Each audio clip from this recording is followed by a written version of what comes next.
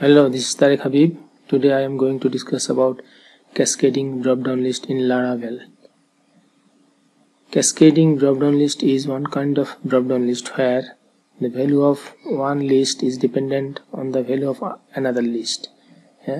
I'm showing you, I already done the project, and I'm showing you the project, and then I will show you the code, describe you the code and tables in the database, and then I will paste the database in the description section below the video. You can copy it from there. Okay. This is an ED form. ED means earning deduction. Earning deduction is useful when you make salary related report. So here this is earning deduction type. Earning and deduction, there's two type. If I select earning, then see here in selected ED means earning deduction, here is basic and HR. But if I select here deduction, it becomes tax and mobile bill. So it means this drop down list value changed according to the value of the selected type, ED type. See, it's changed. This earning is basic and HR. This deduction is tax and mobile bill. So I am going to show you the code now. I am using Visual Studio Code editor and also running this MySQL service in the XAMPP control panel. This is my database. I show you the table at first. Here is a table named ED, earning deduction. And here is two column, name and ID. ID is actually type ID. Name is earning and deduction value, and ID value is 1 and 2. And if I go to ED items, then this ID is become type ID here. See, earning basic, earning HR, deduction tax, and deduction is mobile bill. So this value actually appear in the list. So I am going to show you the code now. Here is dynamic dependent controller. In this controller I wrote here a DB which is a facade, and it access a method named table, and it bring all the value from the ED table by the pluck function. Pluck is a function actually, and it is a helper method. It's called helper methods, and is used to retrieve a list of specific values from a given array. And it is most useful when used against arrays of objects, but will also work with arrays just as well. And see here, when we bring this value, ED table's value, and we store it in a function method called pluck, and then we return the value to the, we transfer the value to the ED variable, and when you call the entry view, then we pass the value to the view by this statement compact ED. We pass the value to the entry view. So I am going to show you the entry view. See here, resources, views, and then entry.blade.php. Okay, here we have one select statement. It means it select option. It means it create a drop down list. And inside the option we are using blade statement. Blade statements here. You see, it's start with @ and it's a loop, for each loop.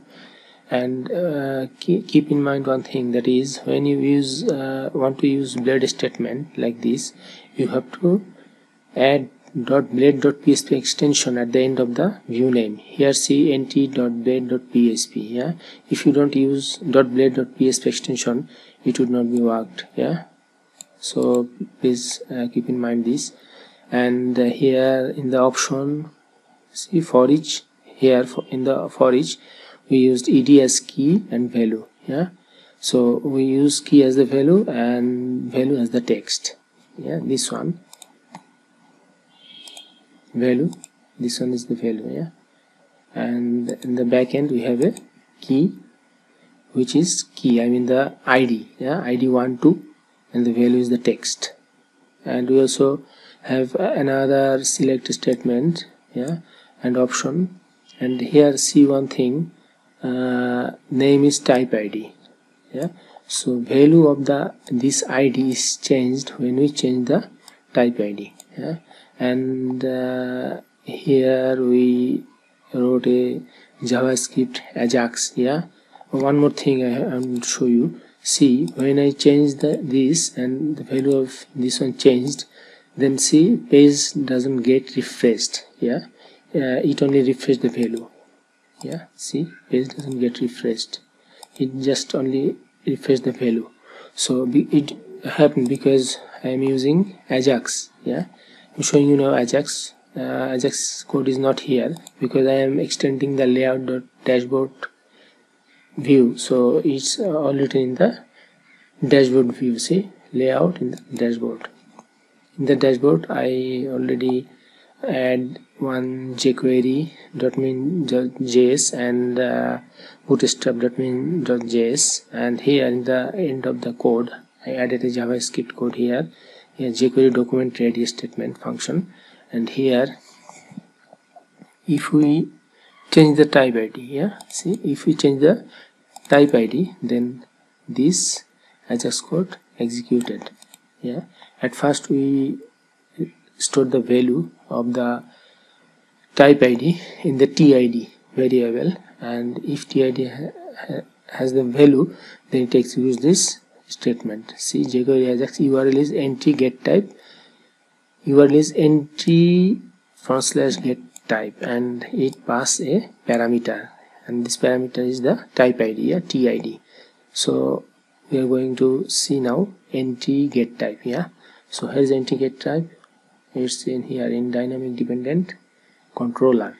See here, controller, inside controller there is dynamic dependent controller, and inside dynamic dependent controller we have a function called getType, and it pass the ID, and you see it pass the ID, and this value captured here, yeah, in this ID. And we using here db facade with table method, and we bring all the value of editems where type ID is this ID, yeah, and we store the value in the ID, and then we return the value as JSON encode, yeah, and we capture this value here in the data, yeah, and then we print that data, we append that data. See here, we append the data in the value key and the value text value, yeah, in the option tag, yeah.